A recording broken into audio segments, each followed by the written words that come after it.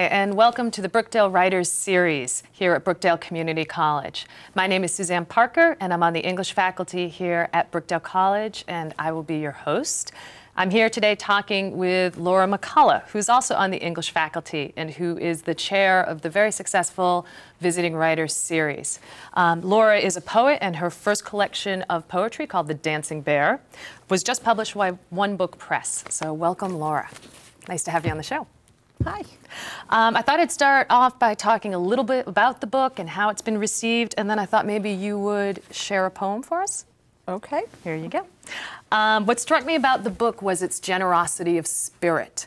This seems to be written by a poet who loves life, and who loves life for warts and all. It seems to be a book that synthesizes kind of an acute honesty with a great deal of playfulness. And for me, that's why I enjoyed the book so much. I know that critics have called the book a lovely collection. They've also said, in the words of Stephen Dunn, the Pulitzer Prize-winning poet, that this is a book that probes and clarifies, where the elevated and mundane are treated with equal curiosity and verve. And New Jersey poet B.J. Ward has called it a fantastic first book. So congratulations on it. Thank you. Is there a poem you'd like to read to start us off?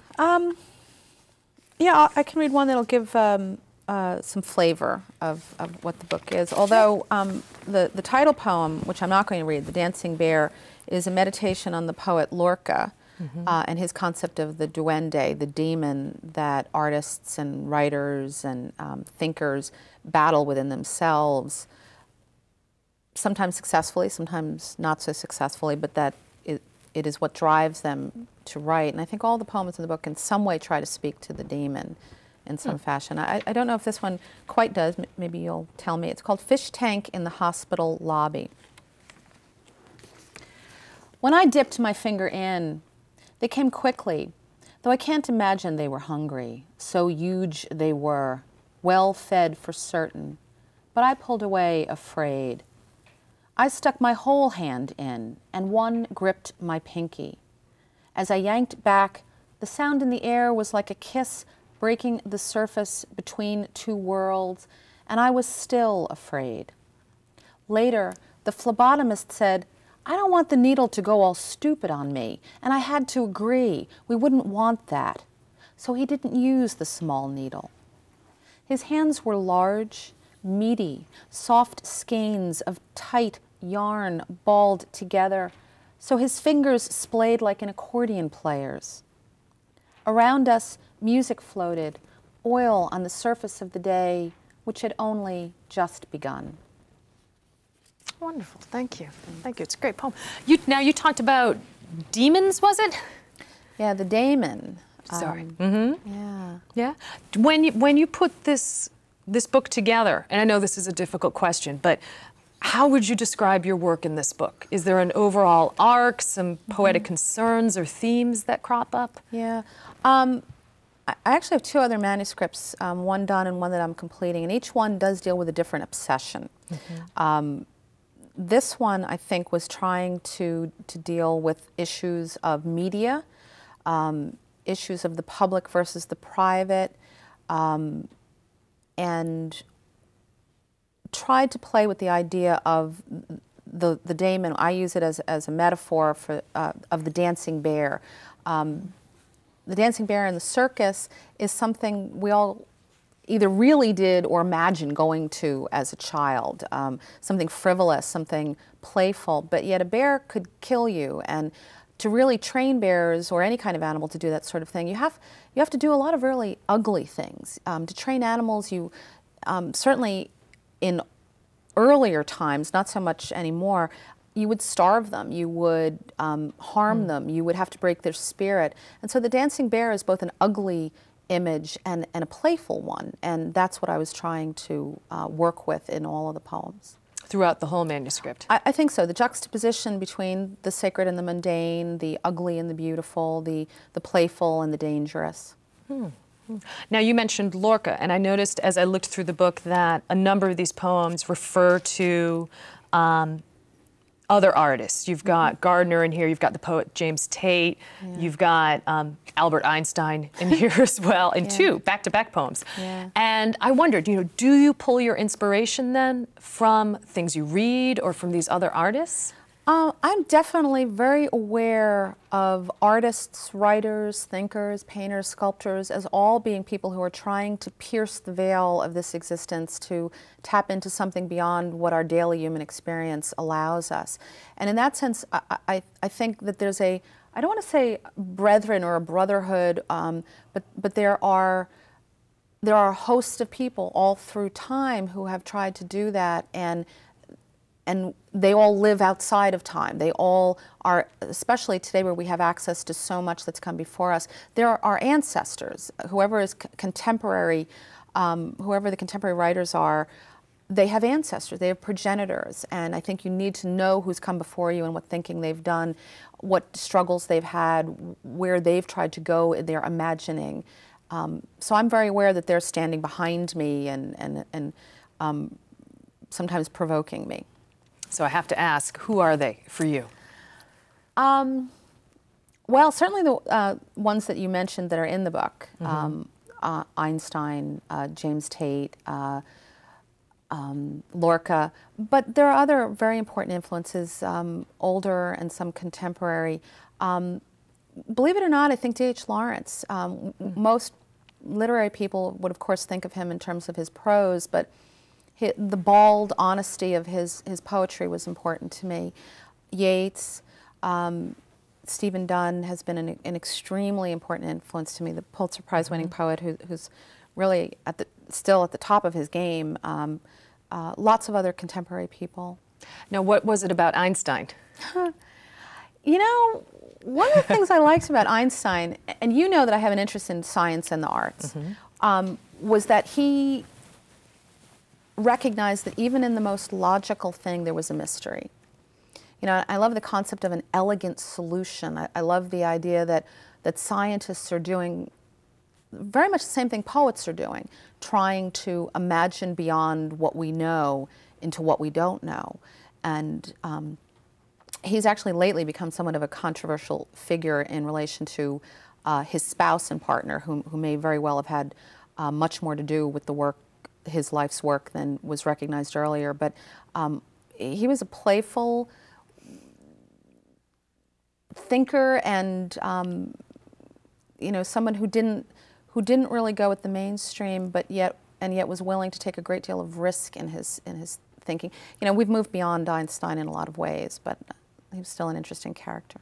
See, I find it interesting that you like the idea of his playfulness, because that's what I love about some of the poems in The Dancing Bear, is the humor and the playfulness in the voices. If I can read a few just beginnings and openings as an example. In the Egg Harbor City Elementary School, which is the title of the poem, you start out, "A fighter plane accidentally let loose a barrage of bullets, but the school was closed, luckily, for the teachers' convention." Right. It's a very dark poem, however, by the end. But the tone of it. And then, like in Weather Terrorism, you've got a chimpanzee raised by humans bit the finger off a visitor and had to be sent to a zoo. And even in Mea Culpa Meda, okay, so I was trying not to write another poem about guilt, and then you go on to write a poem about writing a poem about guilt.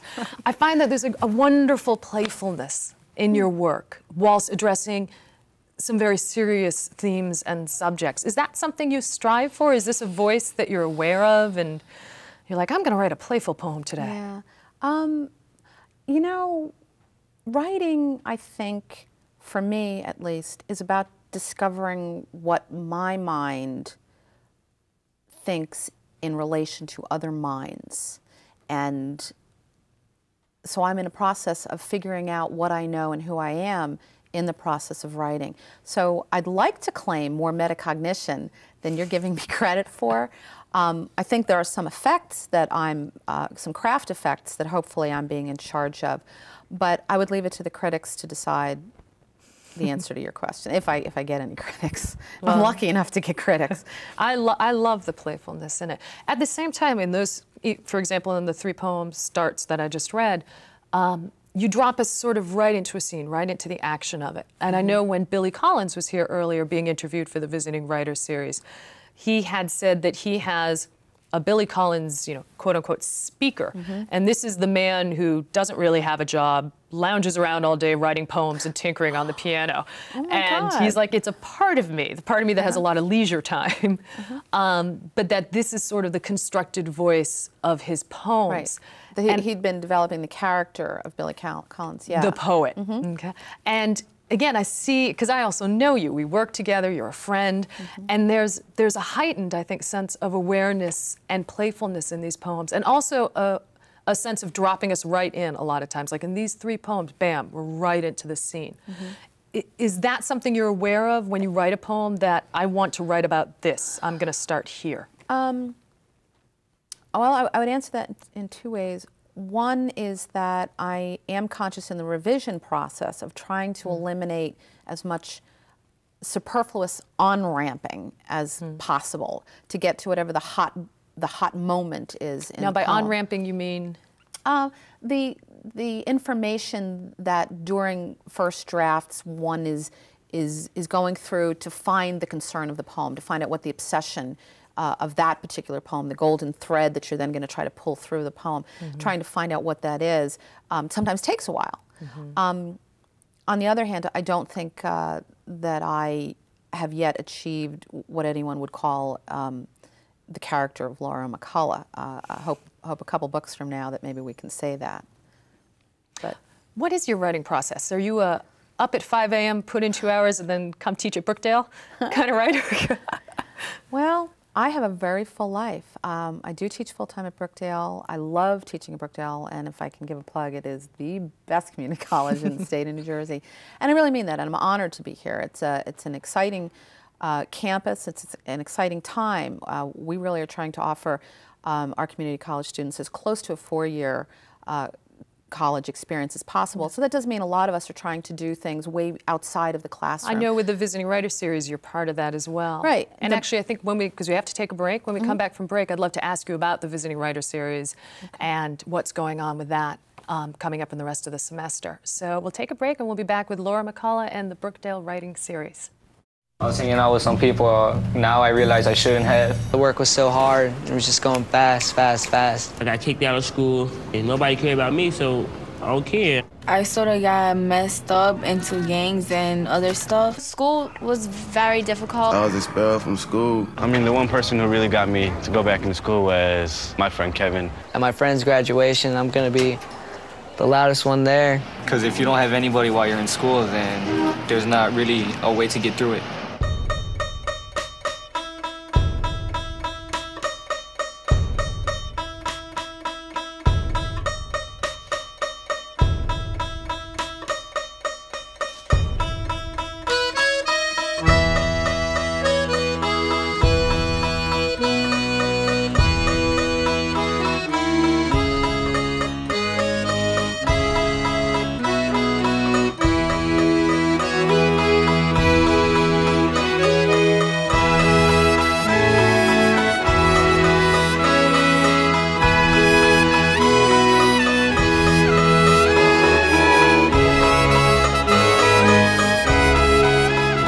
You wouldn't treat a crash test dummy like a child.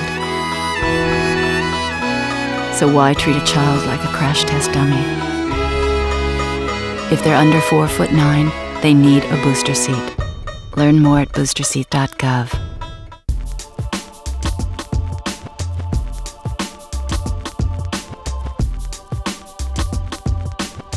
Hi, and welcome back to the Brookdale Writers Series. My name is Suzanne Parker, and I'm here with Laura McCullough, my colleague and fellow teacher here at Brookdale Community College, and the author of the new poetry collection called The Dancing Bear. So welcome back after break. Before break, we were talking about the idea of your writing process and waking up at the crack of dawn and never kicking out the poems. Never wake up at the crack of dawn if I can help it, other than when my baby wakes me. I have a very full life. I teach full-time. My husband teaches full-time here at Brookdale as well. We have 3 teenage sons. I have an adopted 2-year-old daughter and another adopted baby on the way. I write in the interstices of my life. I write in the moments in between everything. I'm a monument to you can find the time if you really want to. And in fact, having such a full life is part of what I think drives me to write. I have so much that I have to do for folks outside of me that to have an interior life, I must make time for it to be allowed to exist. Well, I know that Lucille Clifton has said that with all of her children, and she came to writing later, that she would write during the baby's nap time. Sure. And that's why she has short poems. She's like, because the baby would wake up early.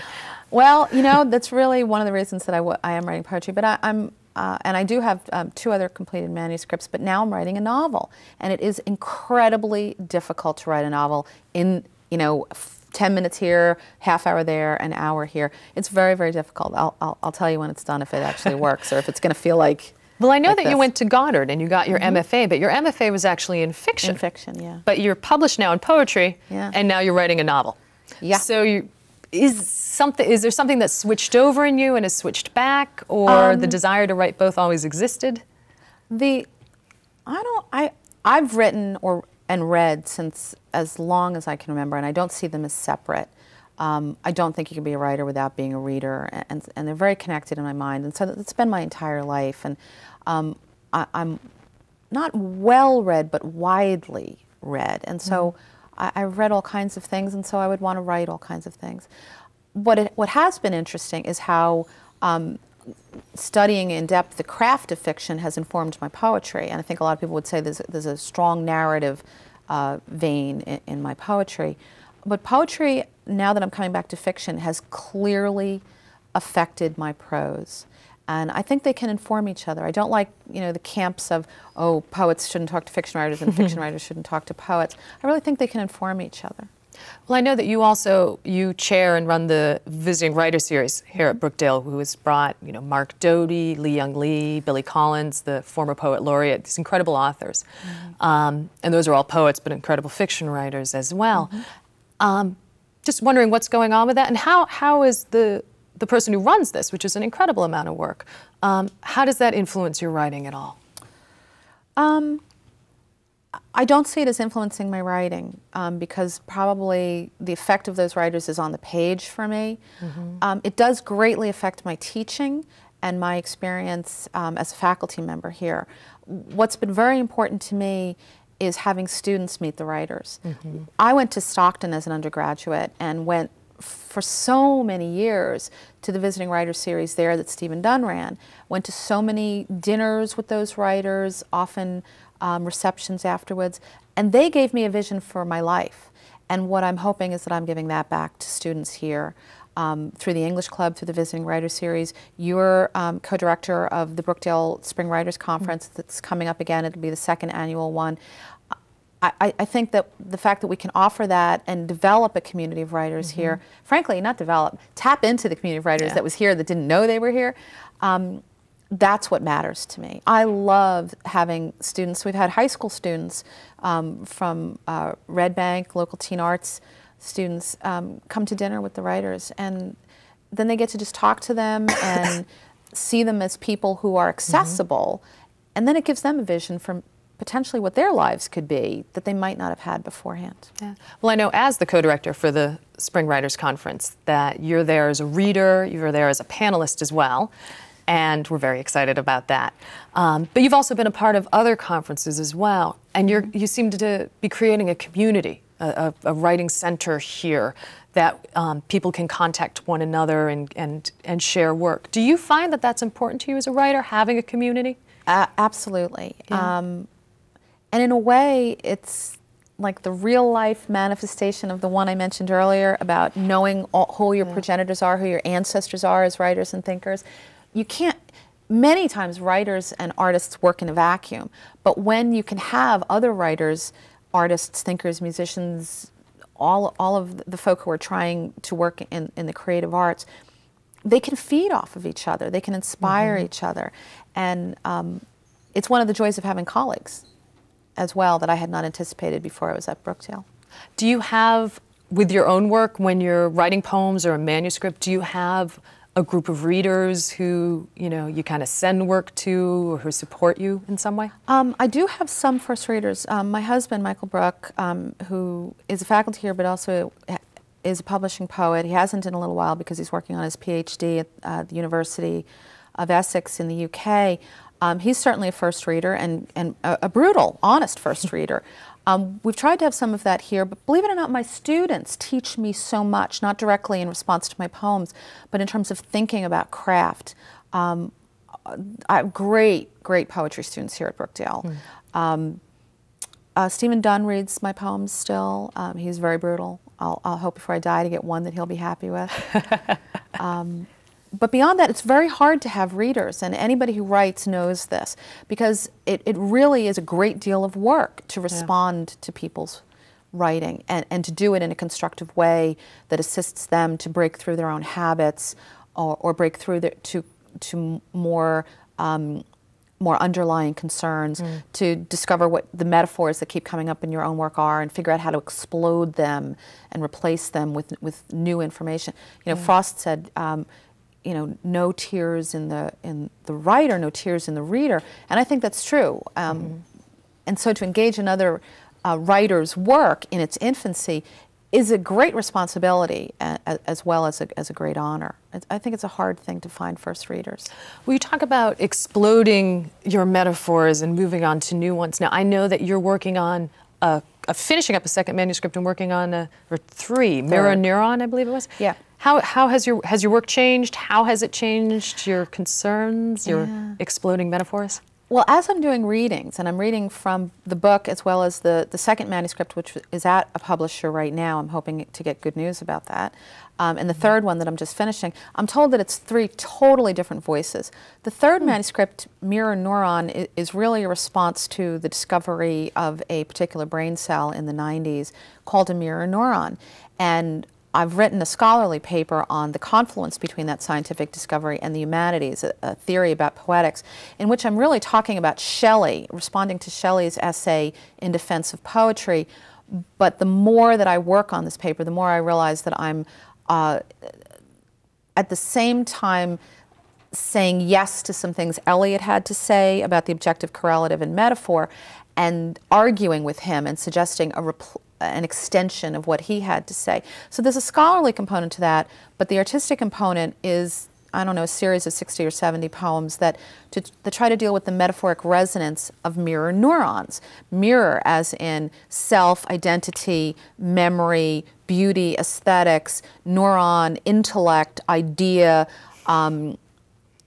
how we know what we know, the good and the bad. There's a series of poems in there, for instance, about degenerate art that during the Holocaust, Kandinsky and those folks, and how Hitler was dealing with modernist art. So it's a somewhat more intellectual strain of obsession for me. But ultimately, what I'm getting very interested in is if you start with an objective correlative, which is essentially a metaphor, but stolen from artists, the idea of something in a painting that would evoke an emotion. A metaphor evokes certain responses if it comes out of the symbolic system that the reader or the audience comes out of. You know, if we all looked at a cup of Starbucks coffee, there's a set of connotative collections around that. You know, some are positive if you love coffee, some are negative if you're against capitalism, whatever. So it gives us something symbolic. But how can you move beyond in the poem the original metaphor that you set up and break it and establish a new one? That's Frost's discovery. Frost's tears in the writer will make the tears in the reader, coming to some new knowledge at the end of the poem. And I'm just beginning to explore how to do that myself. Well, what kind of new knowledge have you come to? When you say come to some kind of new knowledge in the poem, as a poet who has completed 3 manuscripts, have craft-wise, have you come to some kind of new knowledge over the process of, 3 manuscripts? One of the things that I'm learning is that there is a difference between crafting a poem and crafting a book, and that the poems can't just be, in a book, can't just be, as I think in some ways Dancing Bear is, just a collection of poems. There's some linkages, there's some sense of overall arc, but it's really a book in its infancy. It's a first book. What I think I'm learning now that I'm moving on over the course of books is to see how do the poems speak to each other, how do they cohere, do they have an arc, is there a story, is there an established voice in the early poems that will lead the reader to understand where all of the poems are ultimately trying to go to. It's much harder than you might think. You know, trying to achieve one successful poem, then trying to achieve a series of successful poems, then trying to achieve a book, something that makes a statement in and of itself, that moves from the beginning through a middle to an end. That's something I'm trying to give a lot of thought to. So you're no longer kind of writing individual poems, you're actually writing towards a book. No, I'm absolutely writing individual poems, but at the same time metacognitively trying to be aware of what does that poem, what questions does that poem raise that aren't answered, that require me to write other poems that would be siblings to that one. Does that make sense? Yeah, it certainly makes sense. It certainly makes sense. As you kind of have moved on as well, and you're now writing fiction even, is there kind of one great piece of advice that you've received or that you often give to writers? I don't know. You'd have to ask my poetry students that. I'll loosely quote Kafka, and I believe it's Kafka. Could really be wrong. Somebody call in, in a couple months and correct me. But I think he said something like, "Go sit down at your kitchen table. Wait long enough, and the world will come to you. If you want to write, keep writing. Don't let anything stop you. Keep writing, and you will discover in yourself what it is you're trying to find." Well, I think that's great advice. It has been a pleasure talking with you and having you on the Brookdale Writer Series.